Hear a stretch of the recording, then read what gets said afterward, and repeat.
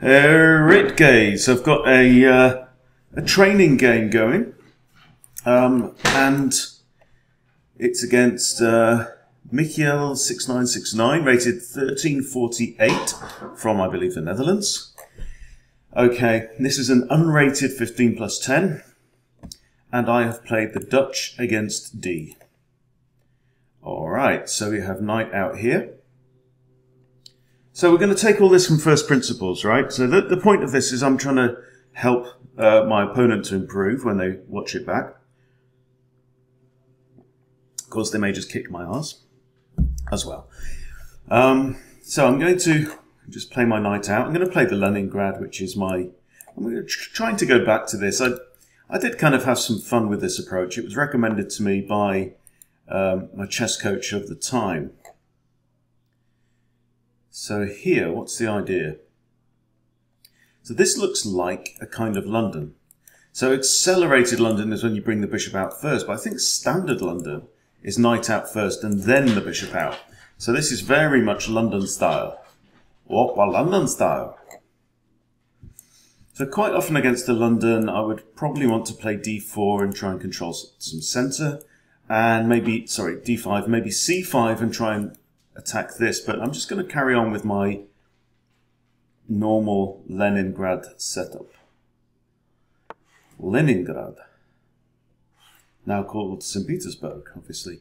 Okay, and so, right, my opponent, I think, has now announced their intention to go Oppa London style. Okay, so, Fianchetto to the bishop, get castled. That's one plan. Another idea is this. Seeing as my opponent has not played the normal response and target this knight, do I have to worry about anything? Weaknesses. Am I worried about this knight coming in here? Knight e5 is much more typical in the London. There's nothing wrong with me doing that, so I think I can go ahead and just play b6.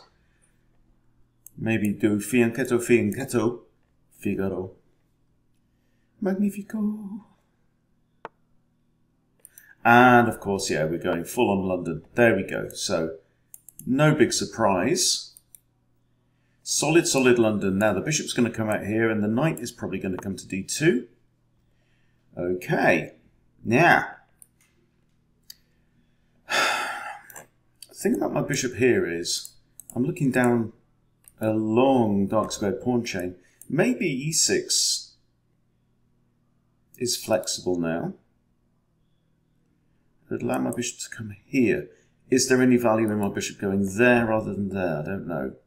Let's put the bishop there anyway. Let's go London versus Leningrad. Interesting. Tale of two cities. And there we go. So, my opponent just played London, London, London, London, London, London, London. 7 moves. Absolutely typical setup. But you know what? It's a solid setup. And any beginners out there, you know, there's absolutely nothing wrong with this way of playing. Now, one thing I do notice is this. So I would love to be able to slip Eddie up and through there. So I'm thinking d6, e5, takes, and then I've really got a threat there, yeah? But do I castle first? I think castling first makes a load of sense. Now, there is always this diagonal here towards the king. So, you know, my opponent can throw in a cheeky little check. Right. So, with queen e2, what is my opponent's idea? He might be having cheeky checking ideas. Okay, that's one thing. Bishop can't go there because it's defended twice. He might be thinking bishop here. Or he might be thinking castling long.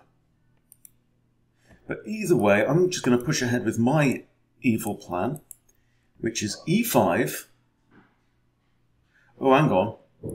No, because he's got, look, he's got 1, 2 pieces looking at that square, and I would only have the one pawn. So if I push takes, then he can take with the knight or the... He's got 3 pieces looking at it. Here. That's not very good. I could wipe one out if I want to just throw my bishop across the board and take out the knight. Then he's only got 2. But even so, I'm going to want a piece on this square. Whether it's the rook or the queen, we don't know. I also have knight d7 or knight c6. Probably knight d7 is the more flexible. Okay, I'm happy about that. I'm happy he's gone this way. Okay, so I'm going to play knight d7. So what I'm doing is I'm building up my forces against it. So I've got 1, 2 there. But he's got, in terms of defenders, 1, 2, 3. So I need to add, certainly, 1 more here. Because if, so let's say for example I've got a rook on. Okay. So if I take him out, the queen's going to come in. Queen could go in there, but can't really do any damage because the queen and the rook right now are covering each other. If I let him take, I then do have to do something about the rook. So let's think about this in terms of tempo and timing. I take, queen comes in, it's my go, right? Or I have my go now, he takes, I have to move my rook. What's the difference? The difference is,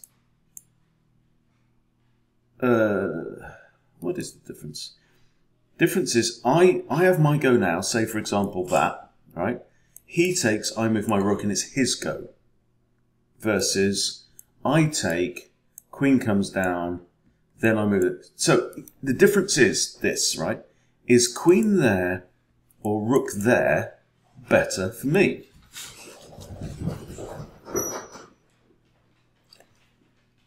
But after, let's say, I don't know. So he does that and I have to do this. He's got queen there anyway, right? And then my pawn is slightly dangling.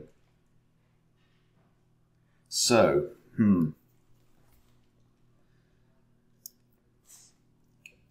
Another alternative is to ignore the threat completely and just take his knight out. Which I kind of like. Or I could even move my bishop here. Or I could move my bishop here. So my dog is running around the house like a maniac. Can't really attack the queen, can I? If I go here and he can't push because I can just take then. If I go here, he can't put his bishop in there. Okay, I'm just going to keep my bishop on the diagonal. Right? That was 2 minutes, 5 seconds of a lot of thinking to do not very much. But hey.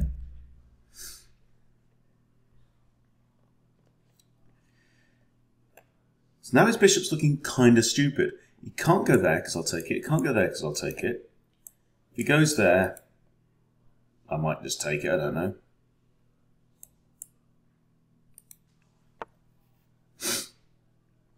Dang him. He's moved his knight. He has moved his knight. Okay.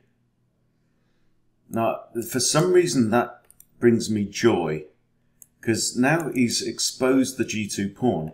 Question is, I can't get my resources behind that pawn. I'm inclined to move my rook and try and drop my bishop into the corner. I'm going to do that. Don't know what he's doing with this idea, because he can't come very far forwards. Does he want to go there? That's a very long way round. Because now I can drop my bishop back to a8. Yeah? And it's just lurking in the corner there as a sniper. Which me likes.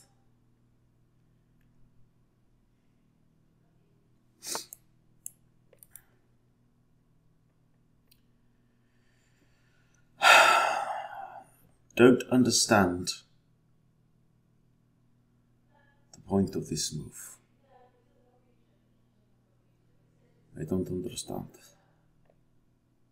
I'm not going to kick it, because it, I mean, he just retreats and then I've just weakened my pawn a bit and reduce the scope of my own bishop, right? But if he takes, I just take. So I'm going to drop my bishop back to A8.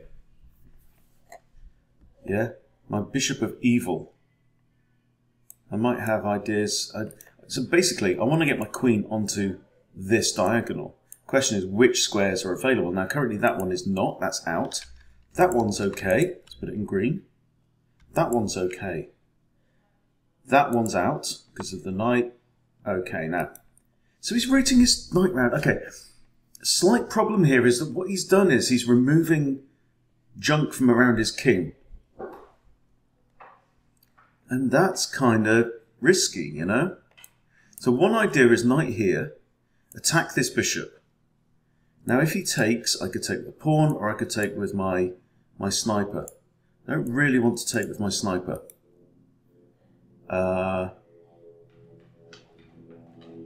What's he doing?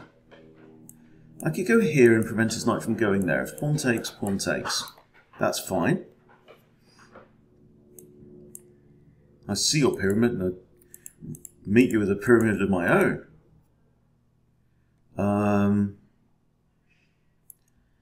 It also allows my queen to come around here. So yes, I think that makes sense. It's doing a couple of things. Preventing the knight from coming into my directly into my space. I mean, he could come round the corner and then to here. But from there, he's not really...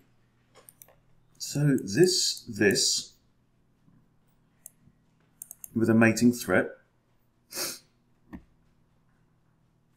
Always got this in my pocket. I've always got that, and that is an idea. But he's made quite a few knight moves, you see, and his knights have ended up on the second rank. And look where my king is. My king is an awful long way away. So these knights are no threat whatsoever. Right? This knight's on the third rank, right? It's one step away from bang. Well, not bang because it's here, but let's get my queen here, right? Push the pawn, knight here, bang. You know, it's another checkmate threat. These knights, long way away from the king, right? So, yeah, that's the thing, right? What are you going to do, Michiel? Michiel? I don't know.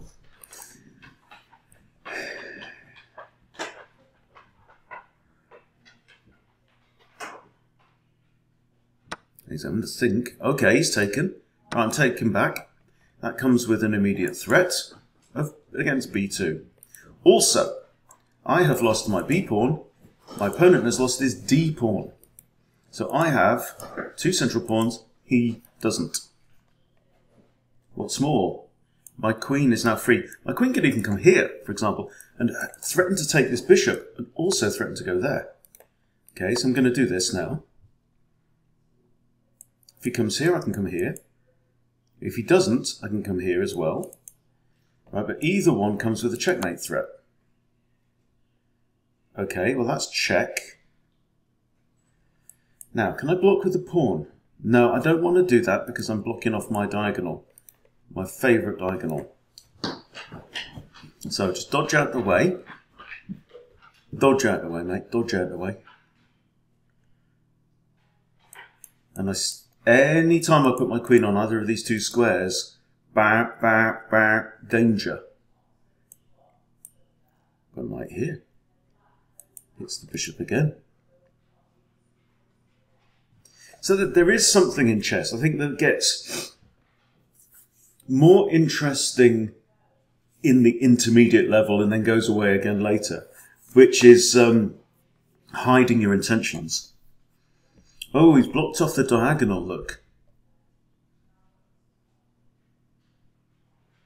Now, have we got options here? Takes. No. Knight takes. Hang on, I've got 1, 2, 3 attackers because of my sniper, right? It's defended once, twice. And the second time is a lady.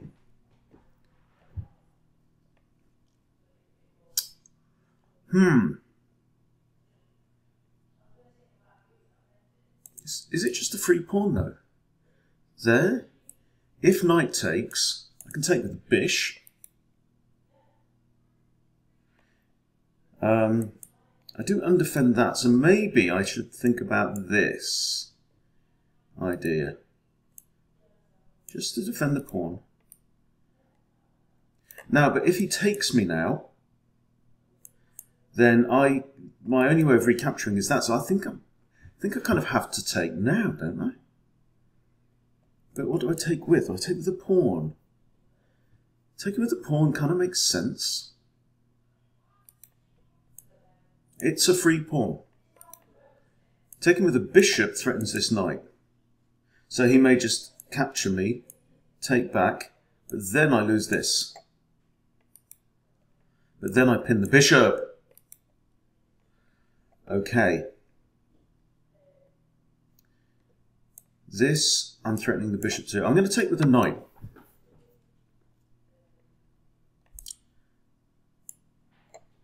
He could take that straight away, in which case I'll just come here. Okay, now.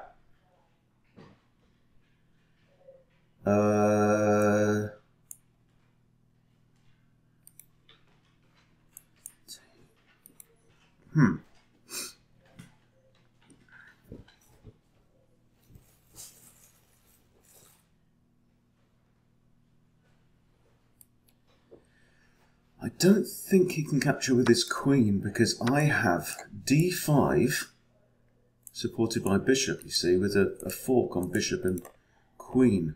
Now, that pawn's hanging. Rook f to e8 threatens the bishop and he can't capture that pawn. He's going to have to skedaddle. Okay, so... And I still have this now. I still have ideas of queen here or here, and then push the pawn with threats, but then he can do that. Material is equal. He can't go there. Can't go there, there, there. Okay, so he's run off. Now, is there a benefit of capturing the pawn and attacking this rook?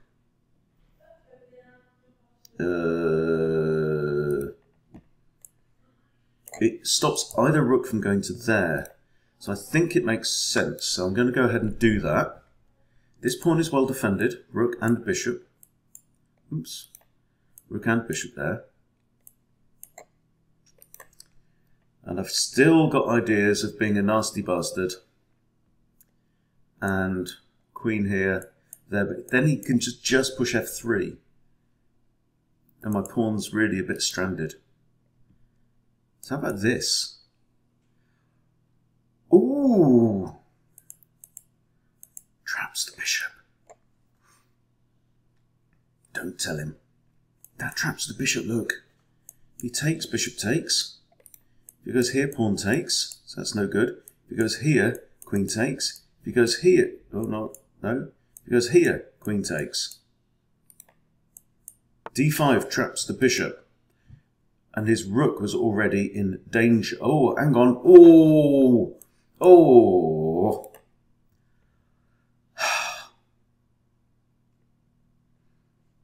Now I can't play that because bishop takes. And if bishop takes, rook takes.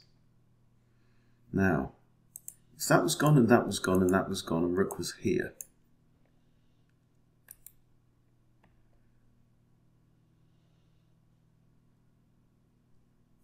And if I go here, he's got bishop there.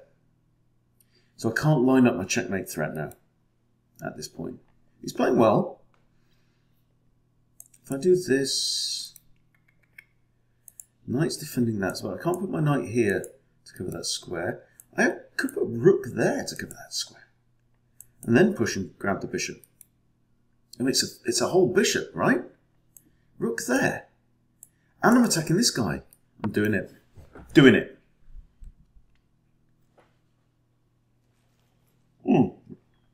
Down to 6 minutes on the clock. Can't go here because of my knight, thankfully. Otherwise it'd be a nasty fork. I would be absolutely forked. Here is another attacker on there, but it's too late because I get this supported many times. Now, I think we have this. Yes. He's moved the queen. He's got an escape. Excuse me. Excuse me. Now, how about this? This and this. Oh, that looks nice. And if queen moves, I even have this then. I wish I'd put my queen on here, but you can see the power of the central pawn majority. Now if the queen moves, bang. I love pushing central pawns, guys. They can just wreak havoc. It's like rampaging tiny little bulls. Oh. He's in some trouble, isn't he, now? Even this. Depends where the queen goes, because the queen's also got to defend this bishop, right? So what she got? She got there. Well, that one don't bloody work, does it? So what the queen's doing now is poking around my knight. And we don't want that, do we, precious? So, I'm going to put my queen here and defend my knight. I have a threat, that, with a fork. I have another threat of this. Oh, but the queen's now defending g2. But the queen is not now defending that bishop. It's getting sharp at the business end of the game. 6 minutes 31. We do have a 10-second increment, right? He's got 9 minutes 40, and he's using his time well. I'm liking this. Scanning down there. White is spending, 20 plus seconds quite frequently on this. 50 seconds, yeah. Good use of time, right? Deep in the middle game, 9 minutes to go, with an increment, yes. Exactly right. Okay, so immediate threat is that. Secondary threat is this, but then f3. Another threat is this with a fork. So this is the thing, you can't avoid both of these problems, right? That's the problem. So what we're doing is we're layering up evil. And you can't go here with check because of queen and knight now. Okay, no, that's good, that's good, that's good. Oh, very good, very good. However, do I have this? Oh, damn! Damn! Look. Both rooks. I'm going to go here. You take my rook, I recapture. But then I'm going to get one of your bits. And if I capture the bishop, that comes with another fork on both rooks. If he takes that, I could also take with the knight. I quite like this. I like to move my knights upwards towards my opponent's king. Also, if this queen ever vacates the defense of g2, I have this hidden threat. Yeah, so what I was saying about kind of concealing your intentions. Oh, he's taken. He's taken the pawn. Okay, so surely now I take this. The queen cannot take the pawn. Right? So, what happened? What happened there? One thing that happened was my opponent took 2.2 seconds over that last move. Okay? That means you don't have time to sanity check. And this bastard, he says, oh wow, I missed that completely. Okay, so, right. The question is, were you aware at any point of the bishop-queen barrage? Right, this. That's the important thing, right? Backed up with the bishop. So, these are the things that we have to be telling ourselves throughout the game. And we're going to run through again. I mean, it's a decent game, 27 moves, right? So, Dutch. Okay, and you played London, London, London, London. All good. Fair enough, and now castle's short. Okay. So what you need to be doing is saying, okay, my opponent has fianchettoed his bishop. The bishop is looking at g2. That means that, okay. He says, I've only played once against the Dutch, so very unfamiliar with it. I mean, it's a really interesting game. Leningrad versus London is really cool. I'll say I'm just recording my notes for you. Okay, so you have to say to yourself, right? And this is when I talk, and when I talk out on, like, whether it's on video or whether I'm just playing and talking myself like a nutter, then I tend to play better chess. The more you talk to yourself, the more of a nutter you sound like, the better you are. So from move 9, in fact, so the bishop went there on move 6, right? From here, you have to say, okay, g2 is a weakness. And now let's see what transpires. Knight creeps up the board. Some aggression. I come out the way. I've invested time in my plan to fianchetto this bishop, right? I've moved the pawn, put the bishop there. I don't want to lose my bishop, right? And this bishop wins the game. Now he starts to move his knight around. Now, I said at the time that I was happy about this move, right? Because, what did I say? He's opened up g2. This is move 11. He's opened up g2. Right, now what do we do? Now I move my rook there. Okay. Attacks the knight, which is what Simon Williams calls an artificial threat. He's not really threatening much. And now I drop my bishop into the corner. And what did I say? I said that bishop is going to be my sniper. Right? So this is the foundation of my plan. Knight comes around. I'm not bothered. But I push c5, partly in order to prevent the knight from coming in there, but also to give my queen a route there, where she couldn't get there before because the bishop's guarding all this, right? So c5 has two purposes, partly prophylactic and partly attacking. Takes, that's fine. Changes nothing, right? And then I noticed, oh, actually I have a fork here. Okay, so my opponent pushes b3. That's one idea. I think also rook a to b1 would have been fine as well, as putting it on a semi-open file. And now queen here. So I'm poking around. I really, really want to put my queen onto this diagonal. I said so multiple times. Obviously this square I can't put it on right now, but right now the immediate concern is this. Okay, forcing move. My opponent has to do something. My opponent does, gives check. Sidestep. Now pushes a pawn. And now I go, because he's blocked off the diagonal of doom. So what do? Take it, right? I counted, and this is simple, very, very basic. 1, 2, 3 attackers, okay? Then we had a long discussion about how to take it. I took it with the knight, knowing I was hanging this pawn.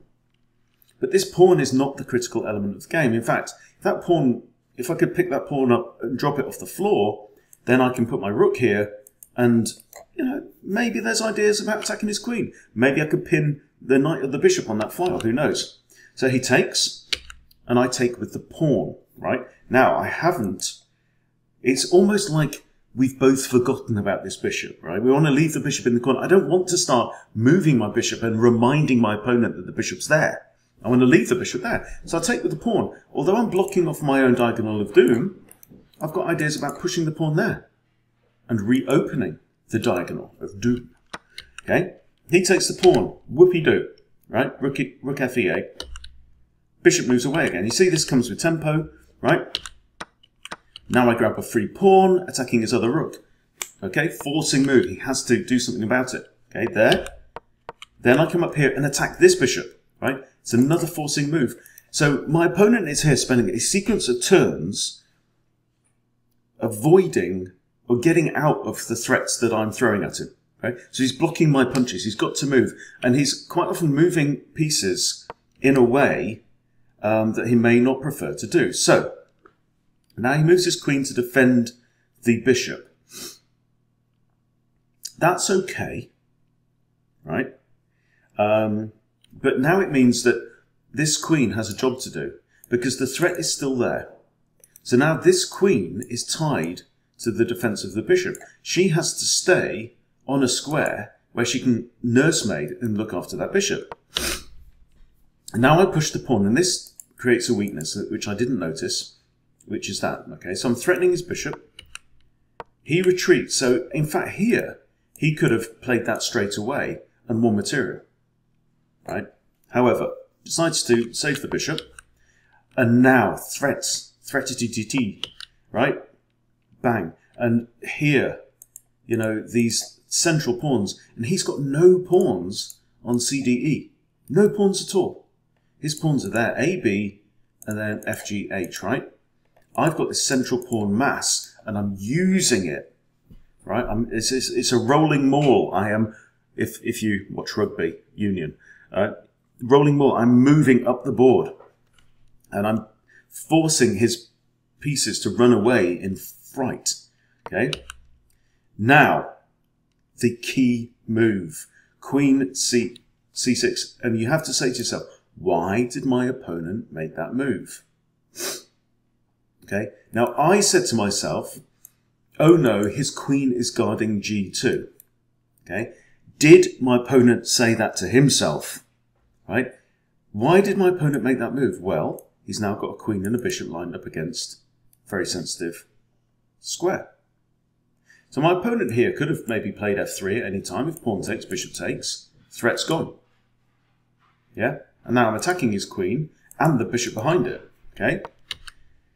Bishop there, good. This is all good. This is fine. All right? I counter with a threat of my own, so he sees something good. And this is nice because it's kind of an intermediate move, right? In between move, in a sense. Because he thinks, well, look, I can take this anyway. Right? But in fact, if he'd have taken the rook, that would have forced me to recapture anyway because it comes with check. And then he could still have done that. So either way around, doesn't really matter. Problem is with this move, is that when I recapture with a pawn, right, I've cleared Eddie. Eddie gone. Right? And now I said to myself, he cannot move his queen away from the defense of G2 because my diagonal of doom is open for business. He does that, bang. And 2.2 seconds, right? It's among the quickest moves that he made in the entire game, and it was catastrophic. Okay? But I think that was a very, very interesting game, and I hope it's a very, very useful lesson for Michiel6969. So thank you, my friend, for that. The reason why I played him, by the way, or her, is because they are in my Chess Bootcamp club on chess.com. So something I'll do if I have some time, I'll go onto the club and say, is anyone free for, you know, a training video, a training game? And, you know, this member stepped forward. We've only got, at this time, we've got less than 200 people on there. So, you know, if you want to do a game like this and get my input on your play, then join the club. You know, that's what we're there for. Chess Bootcamp is all about helping people to improve. It's all there for the love of the game. I don't make any money from it. You know, it's just all, you know, I love chess. I expect you love chess.